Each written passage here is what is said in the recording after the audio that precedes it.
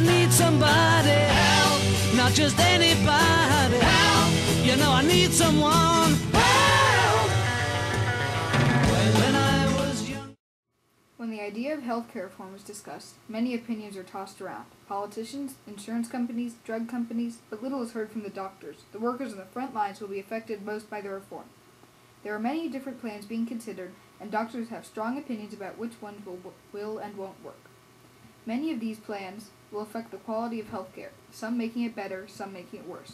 Doctors see a need for change, but think that a nationalized healthcare system is not the optimal way to solve healthcare problems facing the country today, and some may even have alternative proposals. With the cost of medical care and the number of uninsured Americans rising, something needs to be done. Before the ideas and reasons for reform are covered, let us review the fundamentals of healthcare and medical care. So much younger than today. I never needed anybody's help in any way. Healthcare is everything about health. Exercise, rest, nutrition, medical care, etc. There's an unlimited amount of healthcare available, and anyone can access it. Medical care is services provided by medical professionals, doctors, prescriptions, hospital treatment, etc. A common misunderstanding about medical care is that there is an unlimited amount of it. Now these days are gone, I'm not so self-assured. Why do we even need healthcare reform? Unfortunately, most Americans don't know the answer to this question. Americans don't see the effects of our current system. For one, over 47 million Americans are currently without health insurance. Of those 47 million, 8 million are children whose parents cannot afford health insurance. The lack of insurance leads to over 18,000 unnecessary deaths per year. Should every American be required to have insurance? Although every American would be able to be treated for sickness and injuries, meaning fewer deaths, some Americans do not want to be insured.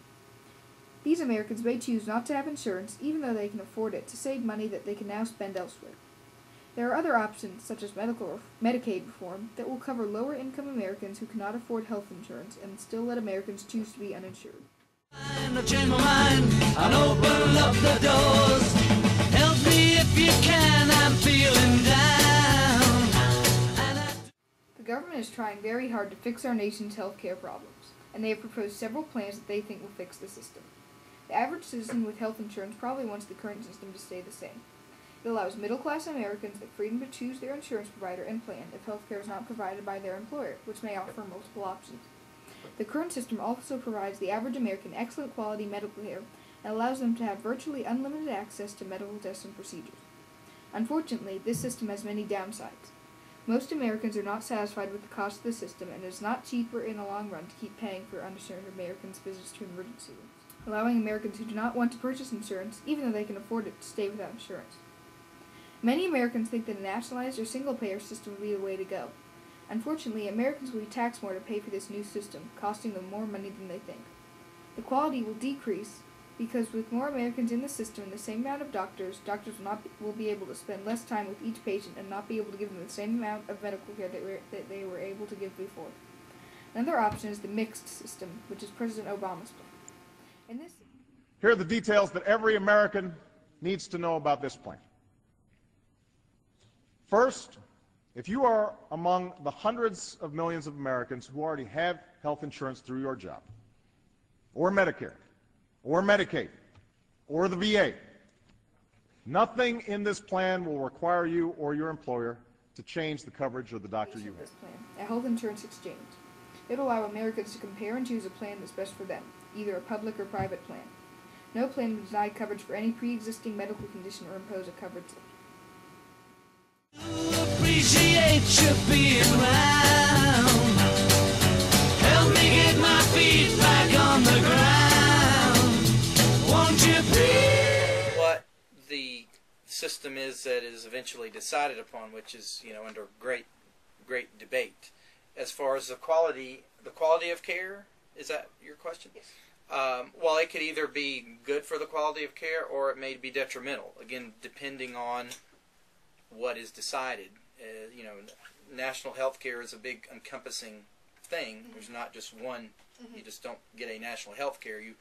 There's a lot of components to that, and that will impact as the quality of care. If 50 million more people have insurance, there's not enough doctors right now, so they say, to take care of all those people, number one. And so that is a big big Won't you please, please help me? Now my life has changed in so many ways. maybe some reform, because there is the cost of healthcare is going up, and that is due to many things: the cost of medicines and the seriousness of people being ill.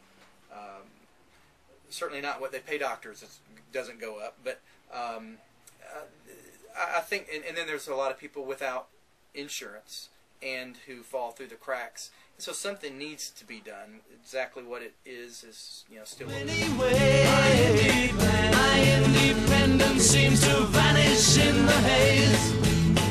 But every now and then I feel so. The government has really tried to revamp America's healthcare system, but it seems like they have heard opinions from everybody except the doctors, the workers on the front lines who will be most affected by the changes the government wants to make. Most doctors are against reform, but the government says that those who are against reform are uninformed, thinking that they know what the doctors know.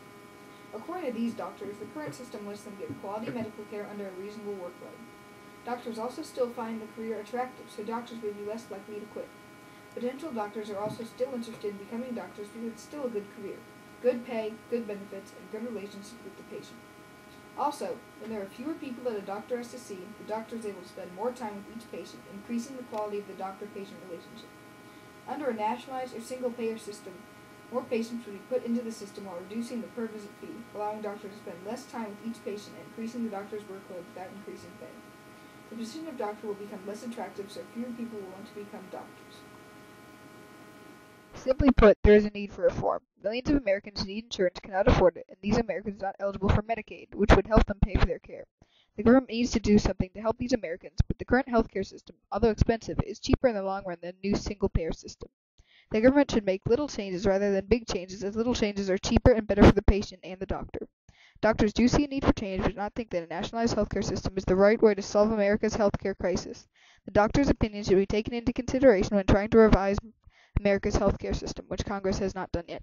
To quote Martin H. Fisher, in the sick room, 10 cents worth of human understanding equals $10 worth of medical science. The doctor can prescribe many tests, but what really matters is the doctor's relationship and understanding with the patient. I know that I just need you like I never done before.